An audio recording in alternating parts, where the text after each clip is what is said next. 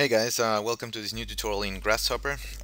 Today we're going to look a little bit about Voronoi calculations and some color gradients and how that works, right?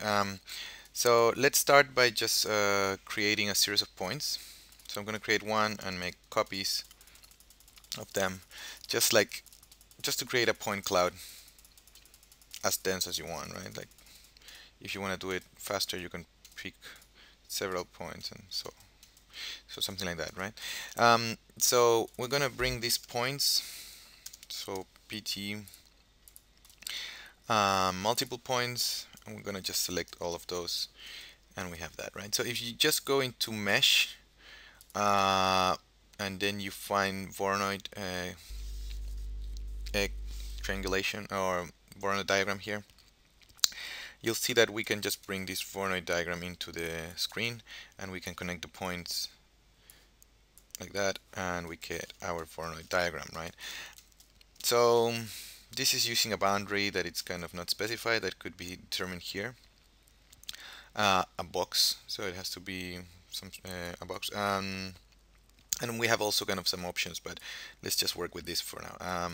So that's good. Let's type box just to determine a box, and we can do just a box like this, and then when we right click set one box, it will ask us to give a corners of this box, so we could just basically draw it like that. So maybe here we're gonna give a height like that, and then we're gonna just turn off the preview, right? But we can just connect that, and we have this kind of Voronoi calculation. We could also get rid of the grid by typing grid, and then show grid, yes, there we go. So we have our Voronoi diagram, and what is the Voronoi diagram giving us? Let's look at the parameters, and you see that it's giving us a series of polylines, right? So if we would like to, for instance, I don't know, let's say we want to just get each one of these individual cells to be extruded at different distance, right? We could do something like area. So we get the area of each one of these nodes. I'm going to turn off preview just not to see the extra points that are the centroids. And then we could extrude these curves, right? So this is the geometry that we want to extrude, and the amount it's going to be in set, right? And that's the distance. So you see that we're extruding everything. I'm also going to cap holes, right? So if I turn off preview, you see that we're kind of extruding everything at a similar distance. But if we connect the area now, we basically get a giant extrusion, like at different heights, right? And that's maybe not what we want, right? Like it seems definitely kind of way too much.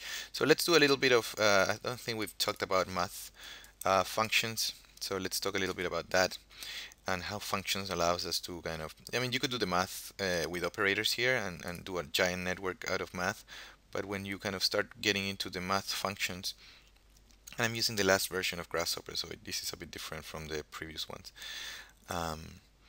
So we'll see what this node does, right? So you see that's the function node, and if I double click on this one, I can just write an expression, right? Something like x divided by 100, right? And x doesn't mean anything right now, it's just this is an expression, right? So x doesn't exist, but if we connect the area to x, right? Basically whatever the area is, it's going to be divided by 100, and then we can use that as the height. And you can see that we're scaling everything down quite a bit, like divided by 100, and this starts to get kind of a bit more interesting, right?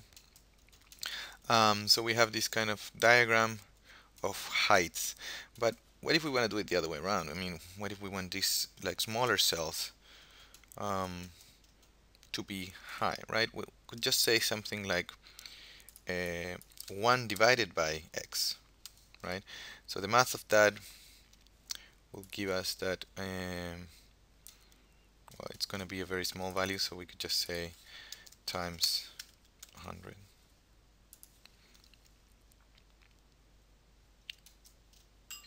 and I think we should start getting something. Let's do 10 divided by x by 100, and there we go. So we're starting to get a little bit of, the smaller cells start kind of getting pumped.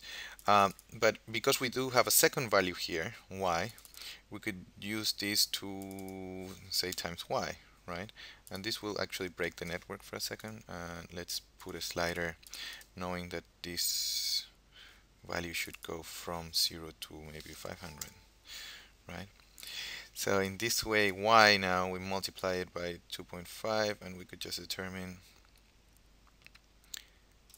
the height, something like that, right? So now we have this Voronoi diagram,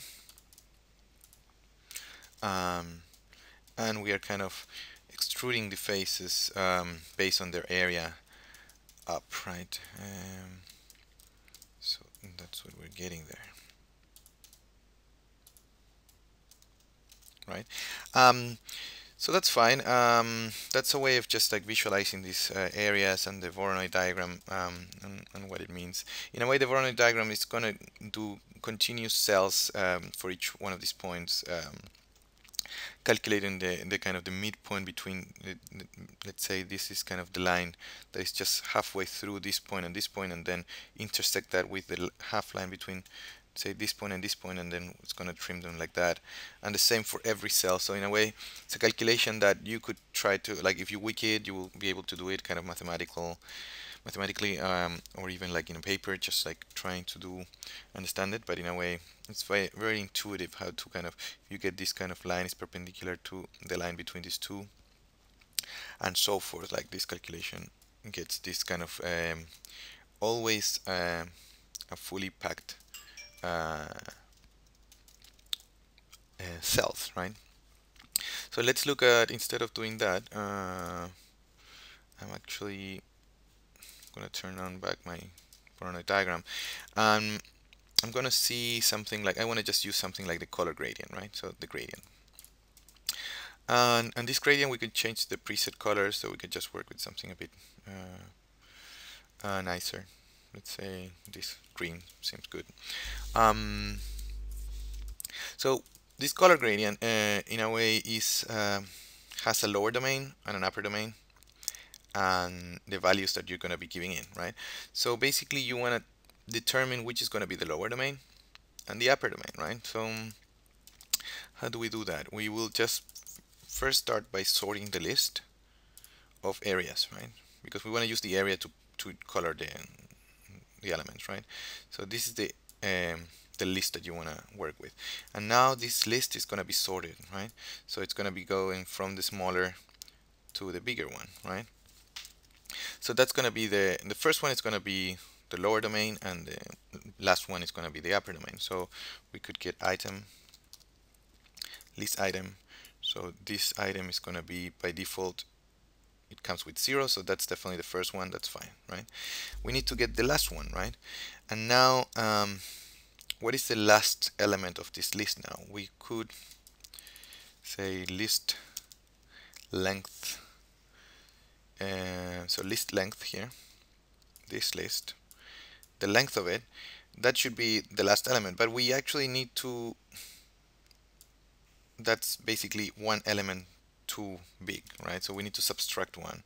So we're gonna do subtraction, and I'm gonna just, because I don't want this to be a slider, I'm gonna just put 1. So subtract 1 to that, and that's the last element. So we check that,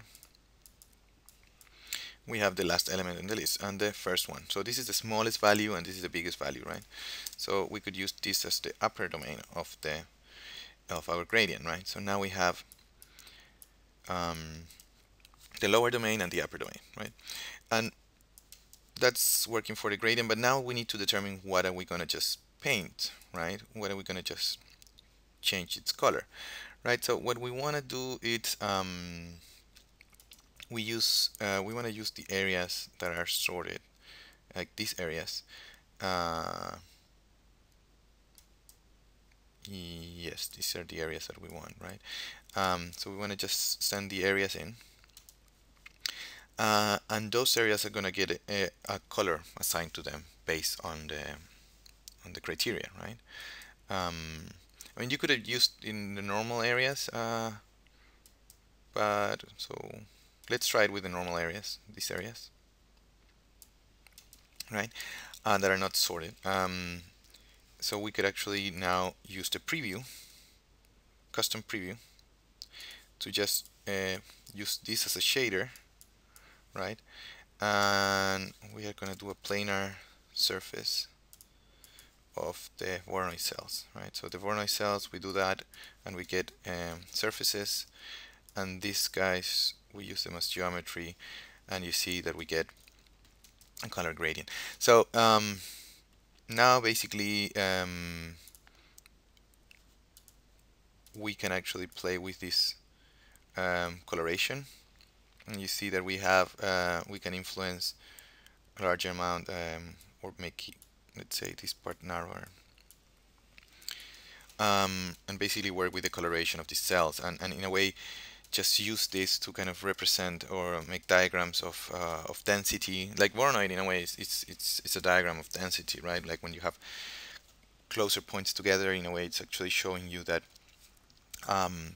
this area, it's more dense, and it has kind of more information than areas that are kind of like larger areas like this, right? So interesting way of just starting to deal with the gradient. You need to kind of understand the lower and upper domain of whatever data you're working with, in this case the areas, and then you are putting in the data of the areas and using that information to color the geometry of these surfaces, right? So yeah, we can just change some of the presets, and you can see how this diagram really kind of changes, right? In this case, because our cells are so little, like you see that most of the cells are quite big, and in a way it feels that we would like to just kind of bring a little bit, maybe something like that. You can always go in and add a new value. It might not be the most beautiful value, but you can go in and do something like that, and you see that you're kind of starting to affect the colors and create your own custom gradient, right? So that's kind of the way of doing that. If you're interested in baking this color, I would really recommend just to go to Giulio Placetino's website, and he has some tools to actually bake in color from these gradients. So that would be the way to go, I think. If you have any other ideas or any other solutions for that, just let me know, because that's the way I've been kind of handling it. And thanks to Giulio again for the tools and his website as well. So yeah, that's it for this tutorial, and I hope to see you guys soon.